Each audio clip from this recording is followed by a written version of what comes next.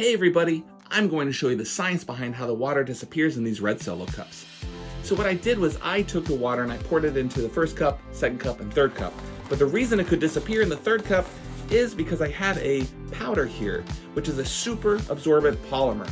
Now that super absorbent polymer does this.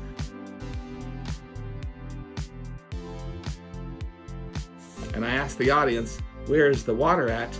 Well, you know it's not in the first cup, you know it's not in the second cup, but you think it's in the third cup, but when I turn it over, nothing falls out. That's because this is a super absorbent polymer.